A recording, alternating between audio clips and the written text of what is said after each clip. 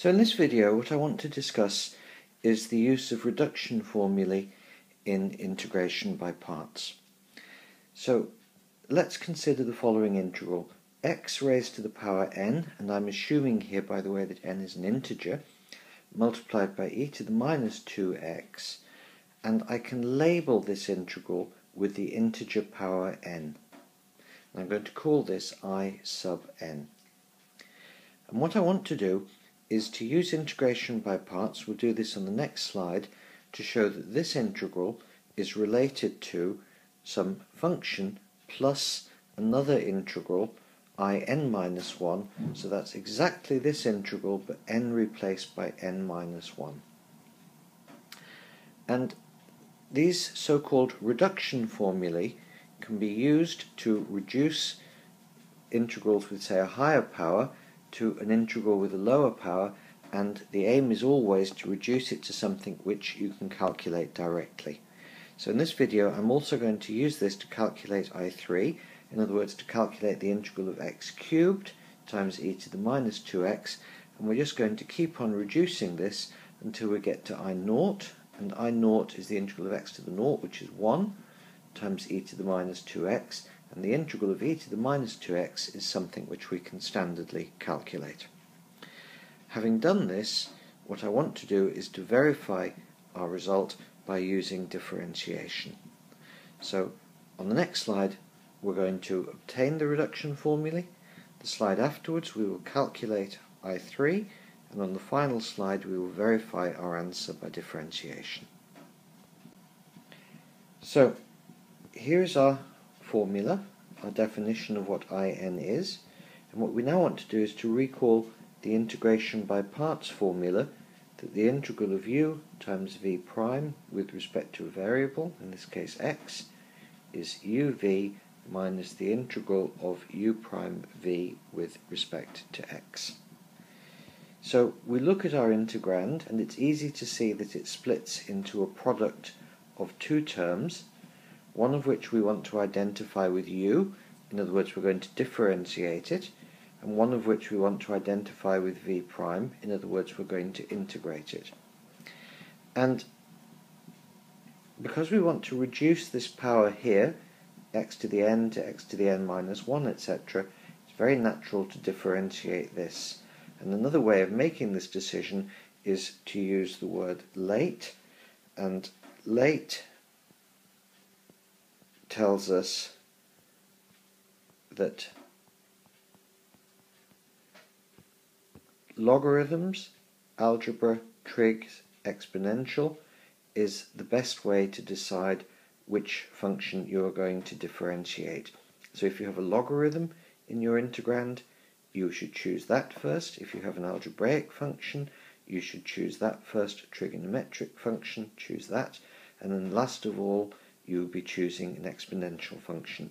And our integrand here is a product of an algebraic function and an exponential function, so it's very sensible to choose x to the n to be u. So u is x to the n, and that means that u prime, the derivative, is nx to the n minus 1. And if this is u, this must be v prime. So v prime is e to the minus 2x, and that means that v is its integral, so that is going to be minus 1/2 e to the minus 2x. And let's just check that by differentiating it. If you differentiate this, you're going to pull down a factor of minus 2, which will cancel with that, and you're going to be left with e to the minus 2x, which is what we started with. So that's correct. So now we just substitute this into the integration by parts formula, and what we obtain is that In is going to be, so it's first of all u times v, u is here, v is here, so it's minus 1/2, just putting the numbers in front, x to the n, e to the minus 2x, minus, because of the formula here, the integral of, and now it's u prime, which is nx to the n minus 1. V is minus a half, and I've got to put this in brackets because otherwise I'm writing that I'm subtracting, which I'm not. We're multiplying by minus a half, e to the minus 2x with respect to x. So therefore In is minus a half x to the n e to the minus 2x, and now we have a minus sign here and a minus sign here, so that's going to give us plus. We have a half, and we also have another constant n. N is this integer which is labeling this, so we have plus n over 2, just taking those outside, and then all the x dependence is left inside. This is x to the n minus 1 e to the minus 2x with respect to x. And at this stage, when we look at this, we see that this is exactly of the form of our initial integral, but with n here replaced down here by n minus 1. So that means that this term, this integral here, is I sub n minus 1. So in other words, we have obtained our reduction formula. In is minus a half x to the n e to the minus 2x plus n over 2 I sub n minus 1. And that is our reduction formula that we were asked to prove. So the key step here was to look at our integrand, to realize we could use integration by parts, and we could use late, or we could just use a bit of common sense and realize that if we were to choose this factor to integrate, we'll keep increasing the power of n, which is not going to help us. We need to differentiate this power here, or this structure here. So we've obtained our reduction formula. On the next slide, let's use it to calculate I3. So for the integral defined in this way, In is the integral of x to the n times e to the minus 2x with respect to x. We've seen on the last slide that In can be written as this function plus n over 2 times the integral In minus 1, which is exactly the same as this integral, but with n replaced by an integer n minus 1. And we now want to use this to calculate I3. So we could just calculate I3 brutally by repeatedly using integration by parts, and that's essentially what we're doing using the reduction formula. But the reduction formula has, I think, got two advantages. One is that it's something that one can use in an automated process, perhaps on a computer, and the other thing that has an advantage for it is that I think we are less likely to make minus sign errors and factors of 2 errors if we use such a formula rather than repeatedly calculating using integration by parts. So let's try to calculate I3. So from our reduction formula, I3 is going to be minus a half. Now n is 3, so in our reduction formula n is 3, so this is x cubed, times e to the minus 2x, plus, and now n is 3 in the reduction formula, divided by 2, times I of, and now it is 3 minus 1, so it is I2. And now what we want to do is to use the reduction formula again to express this. So we're using exactly the same equation, but now we have n is equal to 2. So here there's a 2, here there's a 2, here there's a 2, 2 minus 1.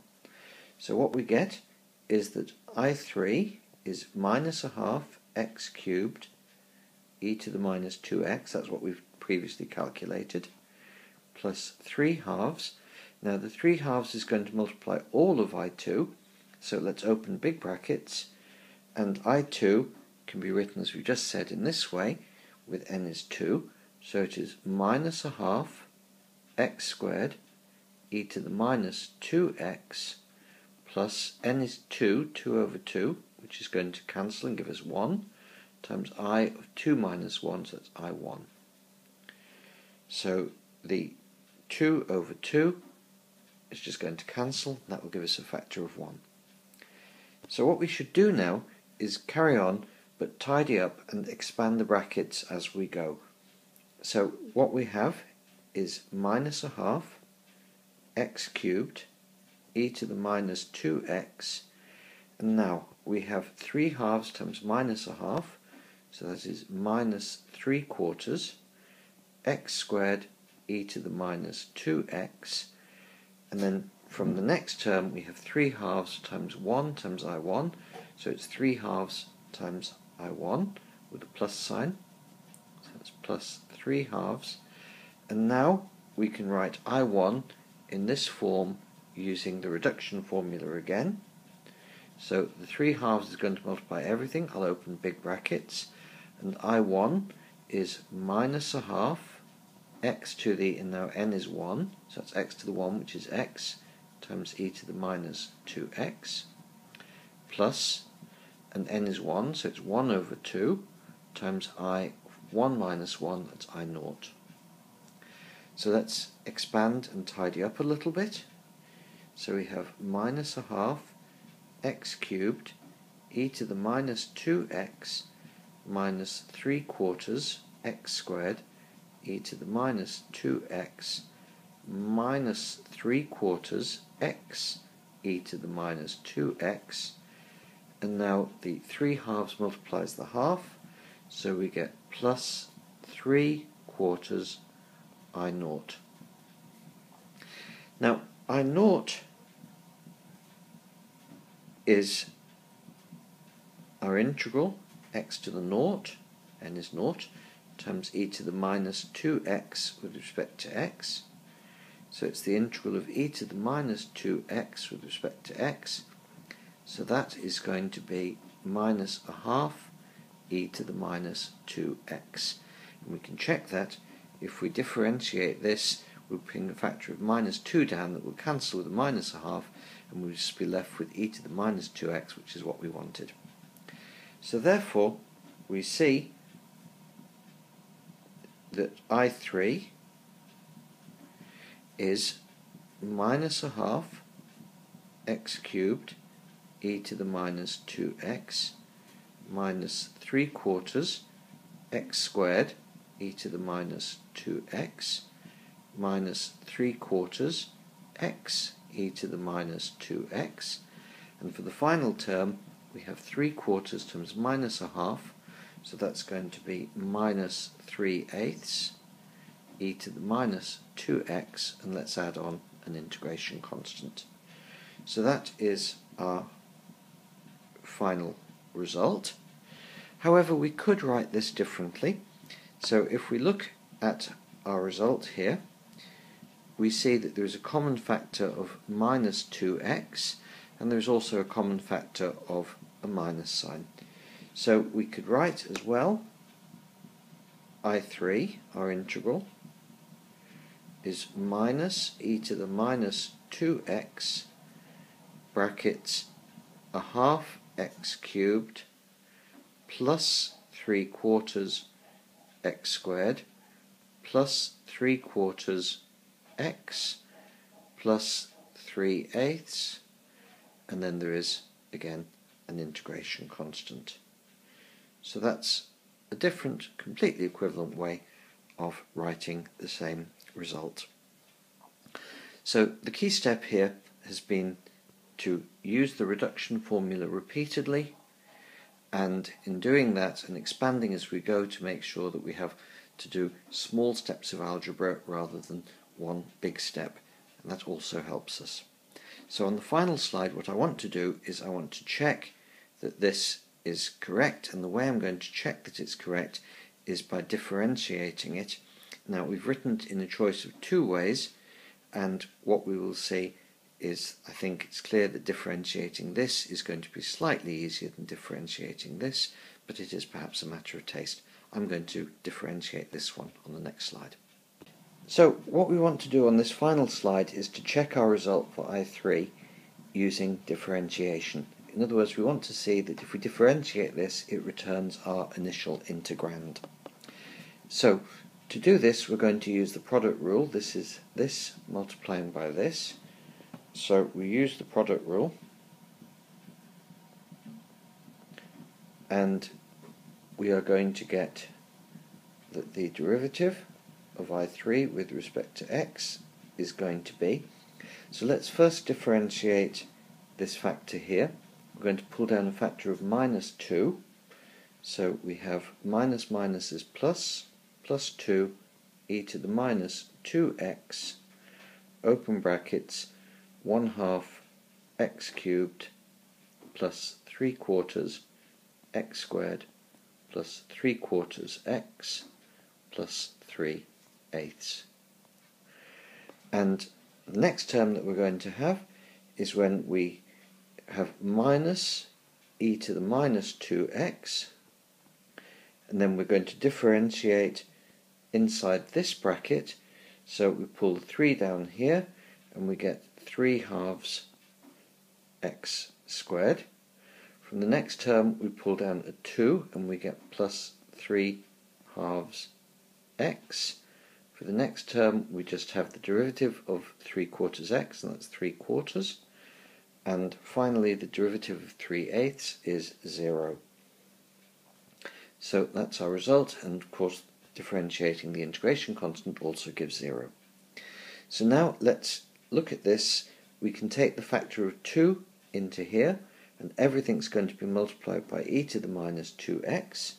So we're going to have e to the minus 2x, open a big bracket, and then from the top row here we have 2 times 1/2 is going to be 1 times x cubed, so that's x cubed. Here we're going to bring in the 2 times the 3/4, that's 3/2 times x squared with a plus sign, plus 3/2 x squared. Similarly for the next term it's plus 3/2 x, and for the final term it's plus 3/4. We've still got to add to that these terms here. E to the minus 2x is a common factor, but there's a minus sign here which is going to multiply all of these terms. So bringing that in, we have minus 3/2 x squared. So that's the minus sign times this, minus 3/2 x, that's the minus sign times this, and then finally minus 3/4, and I can close my big brackets. And I've deliberately written these terms underneath the terms with the equivalent powers. So what we see is that the 3/2 x squared and the minus 3/2 x squared cancel. We see as well that the 3/2 x and the minus 3/2 x cancel, and we see finally that the 3/4 and the minus 3/4 also cancel. So we are left with e to the minus 2x times x cubed. So this is the derivative of our result for the integral, I3, and this is indeed the integrand of the integral I3, which was the integral of x cubed e to the minus 2x with respect to x, and that tells us that we have indeed integrated it correctly, and that this is the correct result for the integral. And with that I will stop this video.